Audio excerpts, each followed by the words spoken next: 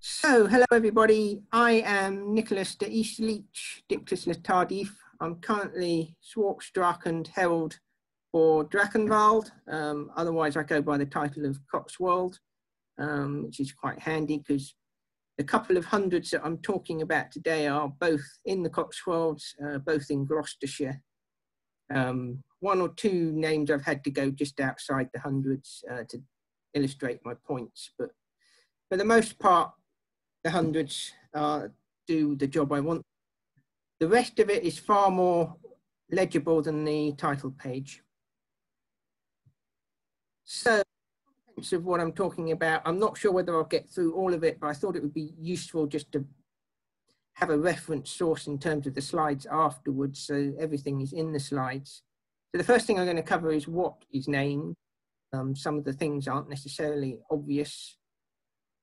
And I'll take a brief look at the original names and the way they drift. Then I'm going to look at probably the biggest section, which is sort of the way the names are modified.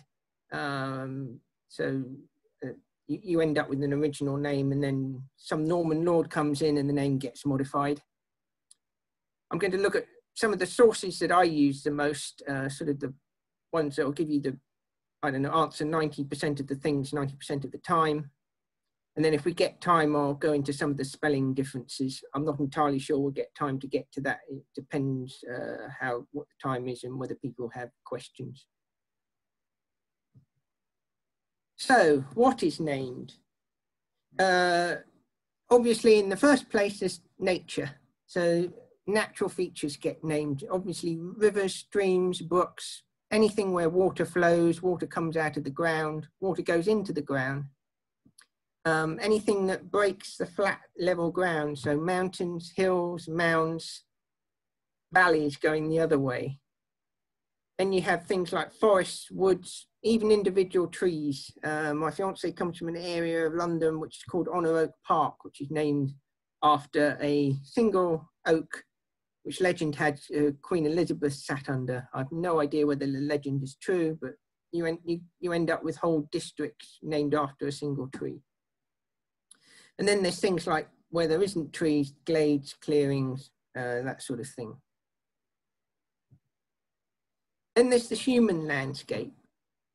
So canals, dikes, ditches. I've tried to put these actually in the same sort of order as the natural ones, but they're the human equivalents.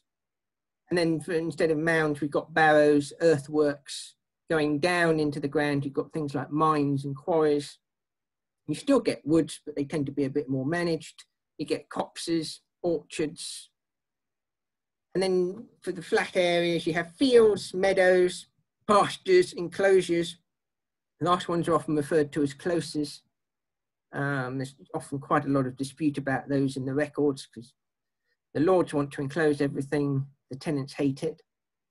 And then one thing you don't tend to find in the natural landscape, which are roads, highways, and streets if you're in a city.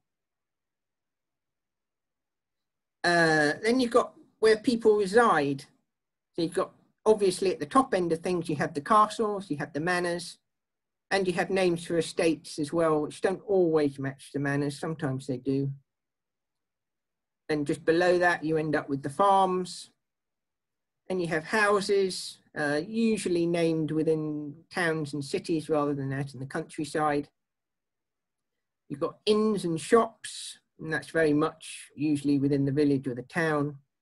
You have things like barns and yards that are named. You see those pop up in wills and things, indentures, not necessarily things you would necessarily think would be named, but they are. And then streets, of course, which show up in towns, even villages, so you find street names occasionally. Then you get the sort of the things that aren't always physical things. Now, hamlets and villages are physical collections of houses, as are towns. Then we get to the one which the talk is named after, which are hundreds. And you don't generally get hundreds as a thing. Sometimes the hundreds are named after a village or a town anyway. Sometimes they're not. They're named after something in the landscape. Brightwell's Barrow, for example. Or you'll sometimes find them named after the meeting tree for the hundred. and sometimes you'll see the name drift depending on what's going on politically. Some hundreds disappear, some of them reappear. But then there's one name source that I haven't seen a lot of people use when they're registering names in terms of locatives is the hundreds. Then you have cities, of which there are actually very few in medieval times. And indeed they tend to be quite small by modern standards. And then you've got the counties. Of course, the other thing that people quite often forget is the ecclesiastical side of things. So you've got chapels, churches, cathedrals to take the sort of almost the entire range of the ecclesiastical buildings. And you have monasteries and nunneries, which are, well, we know what they are, but they tend to be either in towns or sometimes, depending on the order, they can be out in the middle of nowhere. Hospitals, which are usually religiously run. Parishes. Parishes are an interesting thing. They're usually named after the largest village in them, but they aren't the same as the village. So you can't match one-to-one the parish with the village. The parish will have the village in it, but it will also probably have at least 2 or 3 hamlets in the territory as well.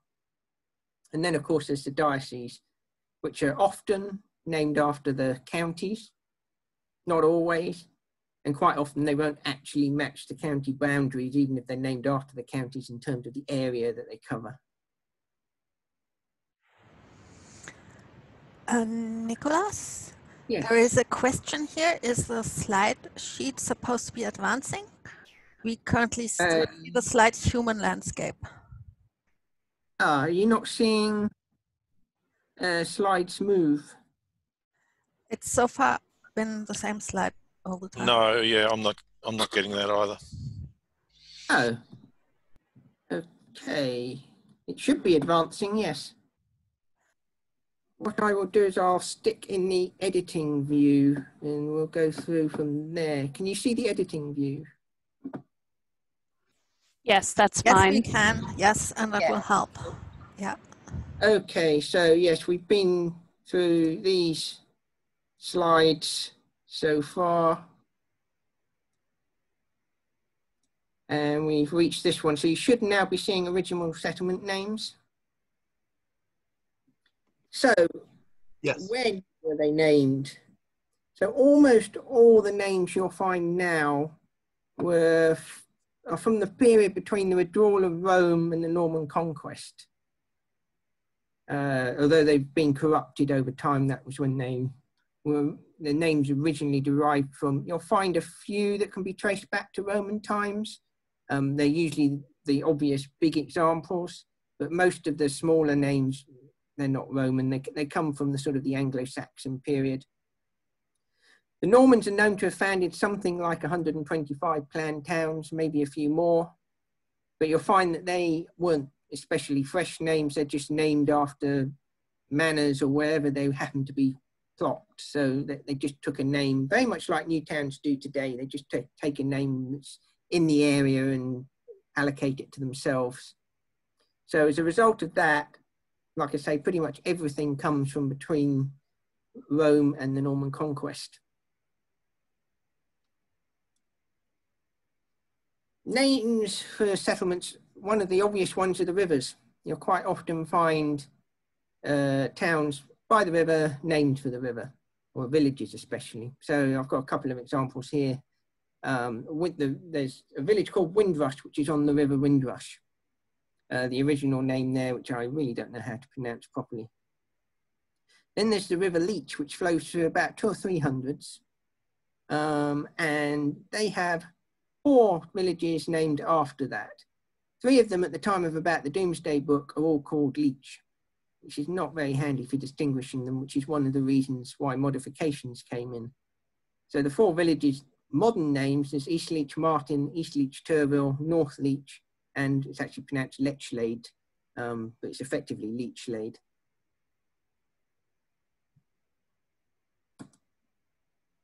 Then you're named after landscape features, and they can be natural, they can be man-made, so there's a mixture here. There's Windrush again, because the river itself is named The original name for it translates something like White Fen. Next door village to Windrush is Sherborne. That basically means clear stream. That also happens to be on the Windrush River, so it's named after the characteristics of the river at that point. Fairford is on a slightly different village, slightly different river, but in the same sort of area. Again, it's fair, clear ford. It was originally a ford before there was a bridge. And you have Hatherop, which is actually named after a farmstead, and it's literally just High Farmstead. It's a village on a hill. Now, at the time, it was presumably just a farm on top of a hill. And then one of the more interesting ones, which is not in one of the hundreds, a couple of hundreds, I just picked it out because it's quite a nice one within Gloucestershire, is Deerhurst.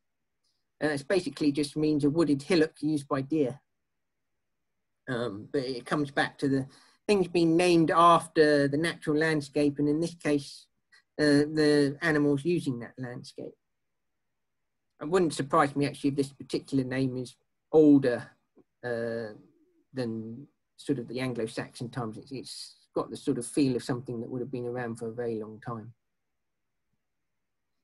Then the other one is, the other main source of names is it's someone's thing. The thing can vary. So it's, again, it's natural or man-made, but it's regarded as belonging to someone. So there's a hamlet called Arlington, which originally comes from Alfrezington. I think that's how you pronounce it. I may be wrong. My old English is not great, but it basically translates as Alfred's farmstead. And any village that you'll see with ton on the end basically was a farmstead of some description. Then there's Bybury, which was Biegsburg. A burg is a sort of fortified enclosure. It's not quite to the standard of a fort. It's a sort of fortified settlement. It's not just a farmstead out in the middle of nowhere. It may well have some defences. Then there's Brightwell's Barrow, which is not a place as such. It's the name of a hundred. There is no village, there is no town called Brightwell's Barrow. But I would suspect that the original meeting place for this hundred would have been near or on the barrow itself. And then there's somewhere like Kempsford, which is, I'm not even going to attempt to pronounce that, but that guy's ford. Cunamares. Thank you.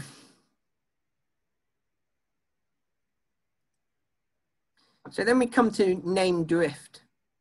So the names drift with sound and accompanying written form. And it's something I suspect feeds back on itself, because I suspect what I think happens a lot of the time is you end up with scribes, the curates, coming in from outside, the educated guy coming in, doing the writing. They're trying to make sense of the local dialect, which they've not really heard before, writing it down, coming up with something.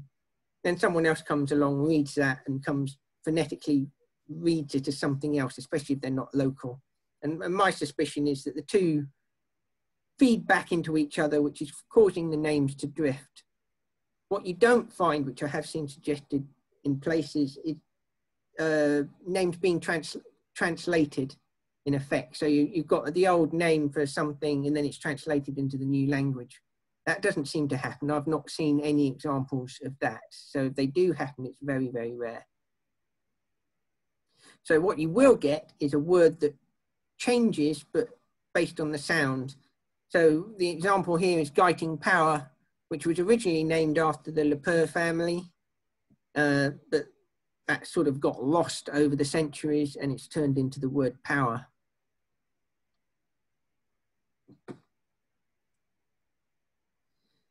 The other thing, I've got some very basic generalizations in terms of common changes. You'll quite often see things that originally spelt CH at the beginning will turn into a K.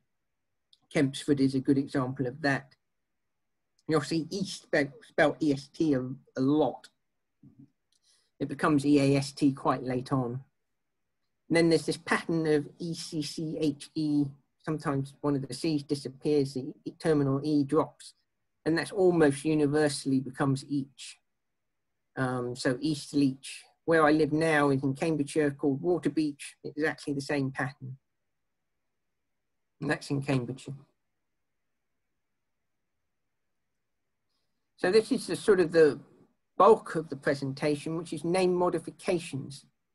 And this is where the name has deliberately been changed at some point to usually to distinguish between what would otherwise be settlements of the same name. And we saw that earlier with the River Leach, where very imaginatively there were 3 villages called exactly the same thing after the name Leach. And after a while it becomes a pain to distinguish which one you mean. So you end up distinguishing them in some fashion. The first way people did this is to add a cardinal direction. So you'll see a lot of places called south, east, west, north. There's a Southrop, which distinguishes it from Hatherop. In this case, it's not versus 2 different cardinal directions. One's high, one's to the south. Outside of the hundreds, in a different hundred, we've got East Dean and West Dean. There's also a Little Dean. There's the Leach example, which I had before, East Leach, North Leach. Now, the thing to remember with these cardinal directions is they're not necessarily an absolute direction. North Leach isn't necessarily the north of the river. East Leach isn't necessarily to the east of the river. In the cases of the leeches, it's to do with their position within their respective hundreds. So North Leach is actually to the north of its hundred. The East Leaches are in the hundred of Brightwell's Barrow, and they're called East Leach, not because they're to the east of the river, but because they're to the east of the hundred. And in actual fact, if you go to the villages, they're on each side of the village, and they're so close that you can actually shoot an arrow from one of the churches to the other church over the river. And Nicholas, people have asked what 100 is. Sorry, say again? People have asked what 100 is. Oh, 100. Yes, 100 is an administrative area. It's smaller than a county. It varies in size, sometimes from as little as 2 or 3 villages up to 10, 15 villages. And they're basically just an area of administration. I've never really nailed down any objective criteria as to how 100 was originally decided upon. Because their sizes tend to be so different, it does seem to come across as somewhat arbitrary. Basically, 100 would have a meeting place where the administrative business of the 100 would take place. So we're talking about the equivalent of slightly more than a manorial court. So sizes and that sort of thing. Some of the meeting places are just trees. It would be a big tree somewhere. I suspect as time went on, they would move them into barns or other big buildings purely because of weather. But yes, they date from pre-conquest as well. The hundreds were not a Norman invention. They existed prior to the Norman invasion. They're part of the Anglo-Saxon administration. And as I said right at the beginning, they're actually something that's quite often overlooked because they're not something that is physically drawn on a map very often. You'll see villages, you'll see towns, you'll see rivers, but the 100 is very rarely drawn onto the map. So in terms of modern administrative things, they're big. They're probably, well, they're smaller than a district council, but that would be, if you're familiar with English politics, a district council covers something usually a bit less than a county, although they're trying to enlarge them these days. So they're smaller than a district council, they're larger than a parish council.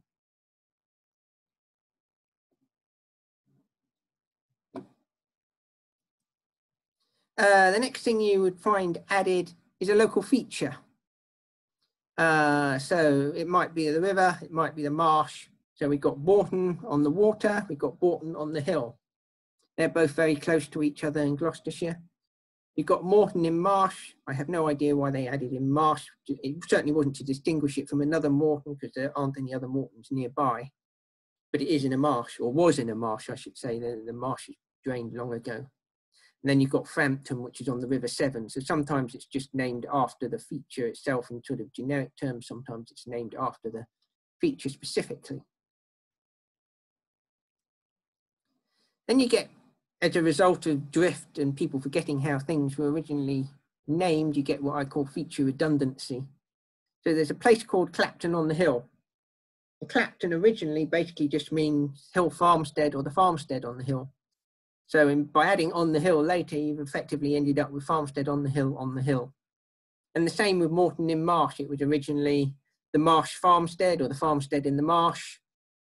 Became Morton, it just became Morton in people's head. That was just the name. They had no idea what it originally meant, and they stuck in the marsh on again. So you get the farmstead in the marsh, in the marsh. I've never really surveyed how common this is, but these two villages are within about 15 miles of each other. So I suspect it happens a fair bit. The other very common way of modifying a name is to add a saint, usually from the patron saint of the local parish church. Sometimes the saint ends up getting dropped. So just because you see a name without the saint doesn't necessarily mean it came from a non-saint. It also means that you don't have to have the saint in the name if you're looking at registering stuff. So we have the two Anthonys that were named after their respective churches. So you have Anthony St. Mary and Anthony St. Peter. Then you have somewhere like Stanley, that became Stanley St. Leonard. And then in this case, the modern name is now Leonard Stanley. So the name of the church has actually gone from being an affix and turned into a prefix. And then you have somewhere like Eastleach, one of the Eastleaches anyway, which was named after its church of St. Martin. It's actually now St. Michael and St. Martin, but at the time it was just St. Martin. And that dropped the saint and stayed an affix. So you end up with Eastleach Martin. And although these are all in their modern spellings, all of these forms had actually come about by the end of our period. So the names that we see now are pretty much what was in existence in the year 1600, even if the spellings varied slightly. But even then, the spellings changed a lot over the last 400 years, and most of the changes are within our period. Then we come to the addition of names or family names. It's not just the family name, which we'll see in a minute, but the first one is sort of the family name, the given name. So usually from the Norman lord, sometimes they became permanent, sometimes they're only temporary. The name, the sort of the affix or the prefix in some situations disappeared as soon as the family lost the territory. So we've got the example of Aston Longchamp, which was named after the Longchamp family. That one has disappeared. It's now called Aston Blank, or Cold Aston is an alias for it. You have Eastleach Turville, which was named after the Turville family. That has stuck, as has Casey Compton. In this case, the family name has ended up as a prefix instead of an affix, and the original village was just Compton. We've seen Guyting Power before, which was named after the Purr family. And then we have Maisie Hampton, which I will come to in a little bit more detail later, again from the Maisie family, again a prefix. So there's no set pattern as to whether the family name will come before or after. The other naming pattern is to use a given name. And this isn't as common as a family name, but it's still not rare. So we have a couple of examples here. One of them stuck, which is Colm Rogers, which was named after Roger de, I've forgotten his surname, but basically it was Roger. Then Eastleach Turville went through a period of a bit of flux with its name, and one of those was Eastleach Cecilia, which was named after, quite unusually actually, a secular woman, Cecilia de Evero, if I remember correctly. And then if we look at Maisie Hampton in more detail, it started off as Hantone in the Domesday Book. And then quite often you'll see this phase around about the 1200s, where if a family name is taken up, you'll quite often see the full name of the person appear. So in this case, it's Rogeri de Moisi. And then you'll see one or other dropped. Usually the given name will be dropped, but not always. Sometimes it's the surname that's dropped, as we saw with Colm Rogers. So we see as we go forward in time, it becomes Hampton Maisie. And then for some reason that I don't know, I don't think it's possible to really tell why in each case, the Maisie got stuck on the front instead. And we end up with Maisie Hampton today. But that's the general sort of pattern you'll see with the name changes over time. So it's quite possible to have a place named after a specific individual in their full name, given and by name. Sometimes you'll see the addition of an organization. The only one that's local to the area I'm discussing is Temple Geiting, which was originally part of the Templar estates. So that took its name from the fact that the Templars were the lords of that area. Some of the names get modified by offices rather than by people. So you'll see quite a lot of religious ones. So the bishop, the abbot, you'll get Bishop's Cleeve, you've got Charlton Abbots. You'll see quite a lot of places named as prior. Then of course there's the King's place, Charlton Kings, or sometimes the prefix, King Stanley. Quite often they'll be interchangeable. The names will, Stanley de Roy, for example, will probably happen sort of in the 1200s when the records were still in French. Clifford Chambers is an interesting example. That's the secular office, that's the Chamberlain. So that was named after the Chamberlain originally.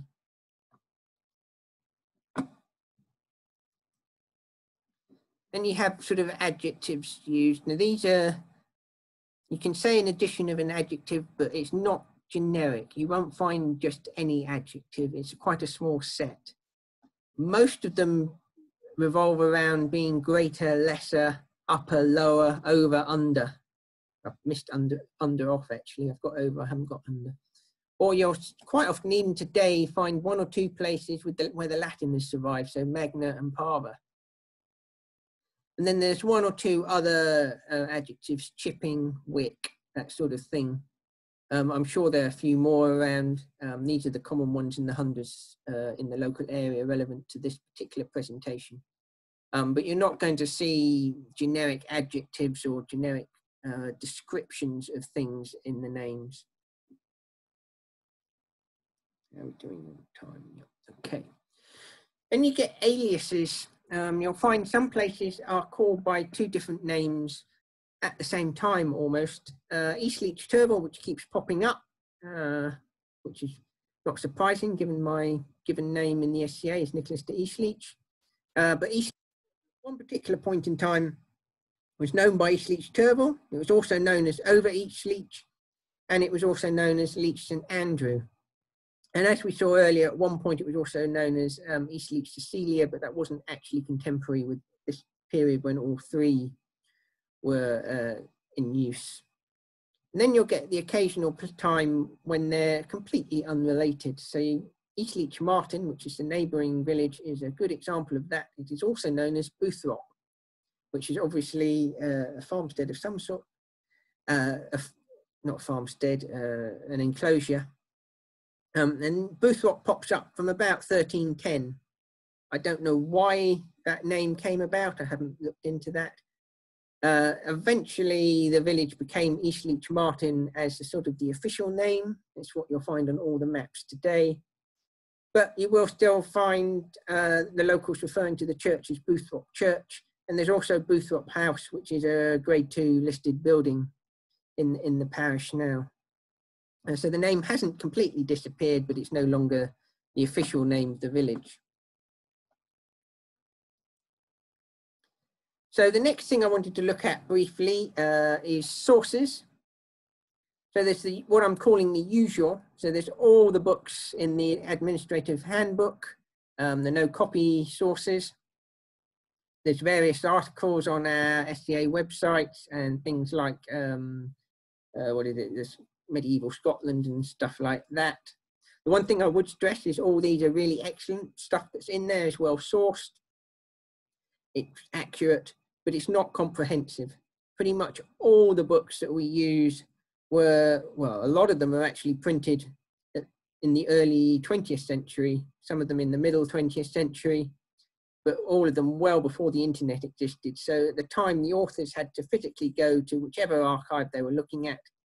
And this was a period when the archives weren't even necessarily organised as county archives. You had a lot of split archives, private archives. So they would have had to visit everything individually in person and make notes of what they saw. They wouldn't even have had the ability to take a photograph to refer to later. So the one thing to remember is, if it's in there, it's good. If it's not in there, that's not evidence that it didn't happen. They're not comprehensive.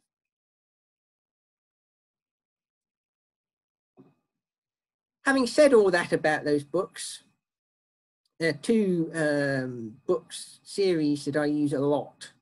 The one is the one I attempted to hold up before the meeting. I was going to hold it up at this point, but I'm not going to bother because, as we saw, it's blue and it disappears into the background.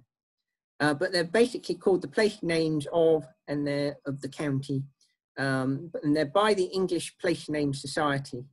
And they are the books that pretty much all the names I have used in this presentation and the accompanying spreadsheet have come from. They're excellent source of names and their sources. Some of the sources are slightly out of date in terms of where they're located because of the problem I was talking about before with the private archives and more scattered archives. These days, pretty much all the public archives in England are either in the county archives or in the UK National Archives.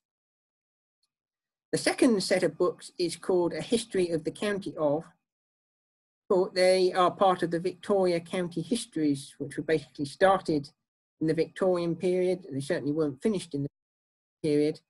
They are huge tomes. If you've ever seen one, they generally have a red cover.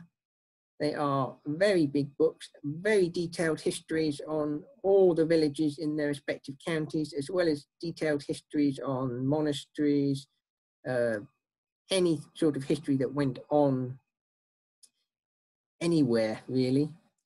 And these days, you don't actually have to buy the books. If you go to the website there, you will find almost all, it's not quite complete, but you will find almost all of the Victoria County histories at that website.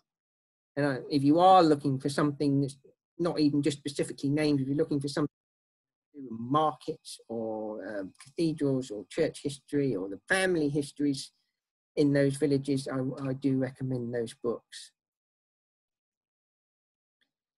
This one might surprise a few people, Google Maps or their equivalent. And yes, I really do mean that. If you're constructing a name, for example, if you have a sensible constructed name, or even in quite a lot of cases, a silly name, stick it into Google Maps.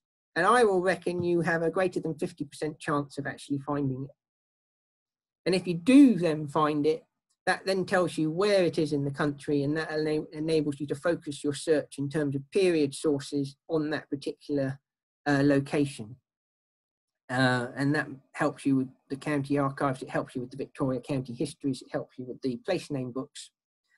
And that is a technique I have used quite a few times for submissions in OSCAR, where they have constructed a name and I've literally typed it into Google Maps and up it pops. And then you just have to, like I say, look back. And the reason this works is because almost all modern names existed in period.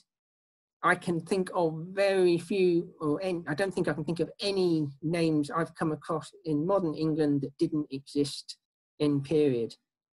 And an example of this is just down the road from where I live, just north of Cambridge. They're building an entirely new town called Northstowe.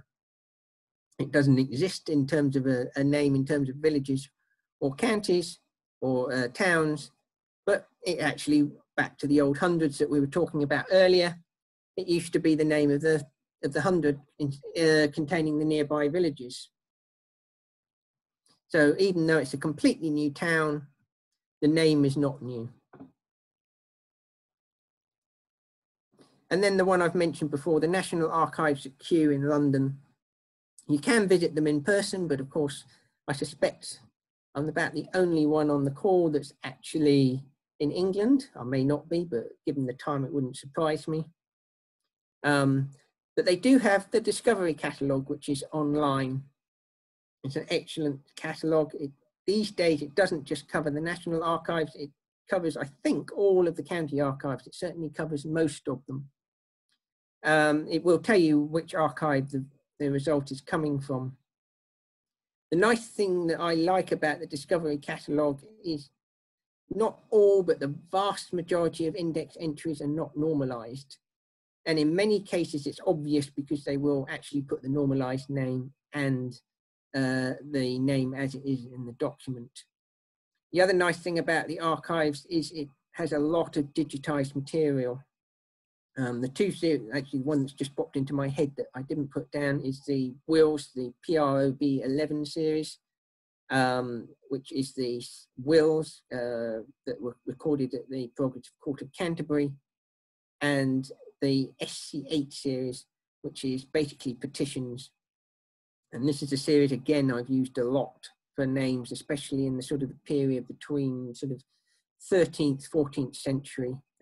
Most of the documents are in French, but if you look at the first 2-3 lines, you'll see the names of people, you'll see where they're from. Most of the names are locatives in and of themselves. So it's an excellent place to A, find a name, and then B, confirm for yourself that the name is as it appears in the document. So we have a bit of time, it's about 1:45. I have a section on spelling changes, or we could go to questions at this point. And that really comes down, I guess, to whether people have a lot of questions or not. It would probably be best to deal with whatever questions we have first. I think we can, this is a good thing about the participants list and the erections. We can ask a question, like who would want to continue with spelling? And if those people just all signal yes, that like yes is spelling and no is questions. And if just people made this corresponding reaction, then we have a simple count of what people want. One yes for spelling. I have 6 yeses and no no so far, so everybody wants spelling, apparently. Okay, we'll take abstention as going along with the rest. Spelling, okay, everybody wants spelling. I haven't had a single, there's not a single no flagged at all. Yeah. Okay, cool. Well, we'll go on to the spelling side of things. The first thing to emphasize is there is no standard spelling. In period, there are no dictionaries. There is no standard spelling. In terms of what we do in the SCA, in my personal opinion, we worry about it a lot too much. We submit things and they are forever frozen in that particular spelling unless the person decides not to. I can think of one person in Drachenwald particularly who makes a particular point of spelling their name differently every time they register for an event. But in period, spelling is completely unimportant. As long as it's phonetic and people can understand what the name is, that's for them, that's fine. So spelling is generally phonetic, but I will qualify that with saying it's phonetic for whoever the scribe was. So if the scribe comes from outside of area, they may well use a different combination of letters for the same sound, or they may well interpret the sound differently in terms of dialect than a local would, which is why I think a lot of the time we get such a varied amount of spelling. So first thing in names, the spaces are optional. So you'll see names like, well, this is the Brightwell's Barrow in modern terms, with and without a space. Westdean, again, with and without a space. Wissington, I've gone for a slightly older version without the space. In modern terms, it has the space. Again, East Leach Turville, and because it's a sort of a combination word, for the first word, you actually get the possibility of 2 spaces in this, or no spaces at all. In this particular case, the East is actually being dropped. Sometimes you will find that people will revert to sort of just Leach Turville, I think probably because they've got the Turville to identify it. The terminal E is almost quantum in the way that it appears and disappears in and out of the vacuum. And almost any name or word for that matter which has an E on the end, you will also find without an E on the end. So you find East Leach Turville, you'll find Oldsworth, for example, with and without the terminal E. You'll also find that the same rule applies to syllables within the word. So we've got the examples here of Lechlade and Fairford, which drop and have their E's in all sorts of combinations. So you can have Lechle with only the one E, or you can have 2 E's or 3 E's. Yeah, basically, if you see a name, I will not be at all bothered by the fact that you have or have not put the terminal E on it. Double consonants. It's another common thing you'll see. I've never really worked out a hard and strong rule as to where the double consonants will appear. Quite often at the end of words, as in the Hatherut case. The sort of the Leach case I referred to, E double C will occur quite a lot. And then you've got other doubles like Turville, for example. Chemisford is an earlier form of Kempsford. Again, you've got the double M. And then Barrington, for example, is another one where you've got the double word, the double letter appearing.